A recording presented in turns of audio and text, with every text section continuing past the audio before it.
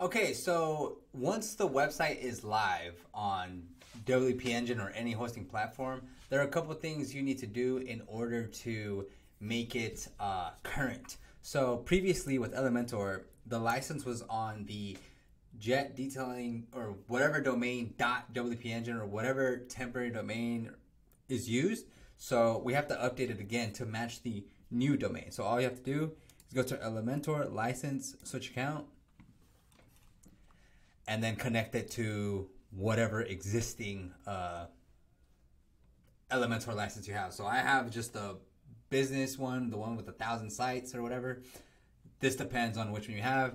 If you don't have the 1,001 and you're planning on doing more than 3 sites in a year, just get it. It pays itself off.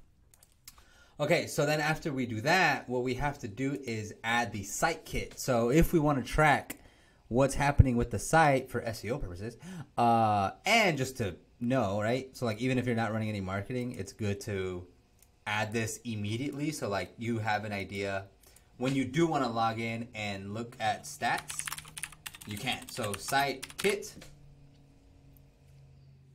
So you can't do it that way. You got to go to add new site kit. And then it's going to be this one, site kit by Google. Install now. I found this to be the easiest way of doing it, so I just keep doing it this way. Activate. Once you activate, you're going to start setup. This is assuming you already have an account. If you don't, as long as you have a Gmail account, it's pretty easy to set up. Just go through the setup process. So connect Google as part of your thing, and then it's going to ask you to sign into Google. So I've done this before, so it's going to say I already have access, but you have to confirm it again several times. You're already verified. Google detects that you are the verified owner of Jet Detailing. I don't actually know how they do this because, so it's in my case, this is on a Google domain that the client added me to.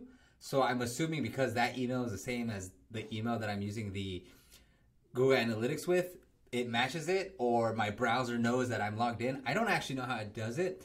But a lot of the times it'll ask you to add, not a lot of the times, very small amount of the times, to verify the domain, it'll ask you to add a TXT record to the file, to the domain, so that it knows that you own it.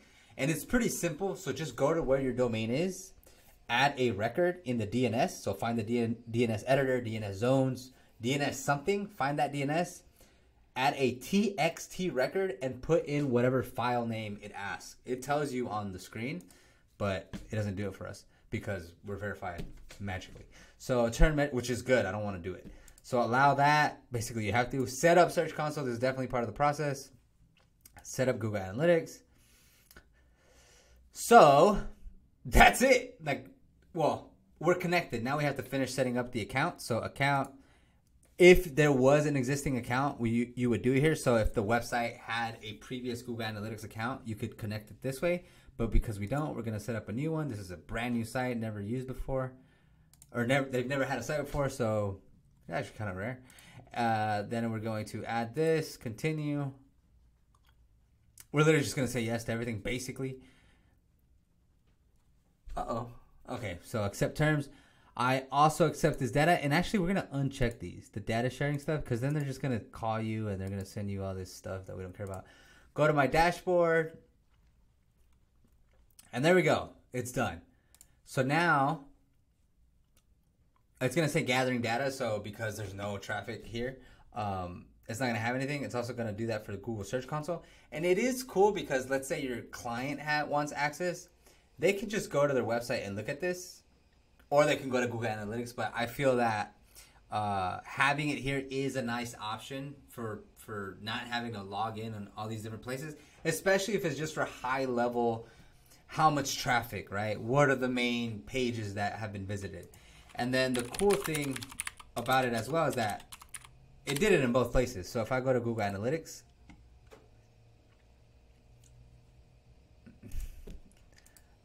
it's going to have the new one here. See? So everything's going to be GA4 now.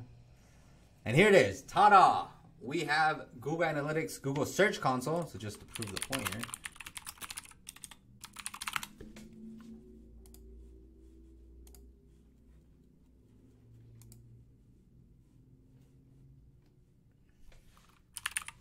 There it is. Boom. And yeah, so because it's just been set up and the site literally went live like an hour ago, 2 hours ago. I usually do this like immediately so that way we can start collecting data. And that's it. That is how you add Google Analytics, Google Search Console to your Elementor website. And I also included to make sure to add that Elementor license, because nothing actually happens if you don't, but like if you're already paying for it, okay, my experience, nothing happens, but I believe if you build your site with certain things, for example, the header and the footer, it just won't work anymore when you take it live. So adding that back in will help you get all those elements back. And that's it.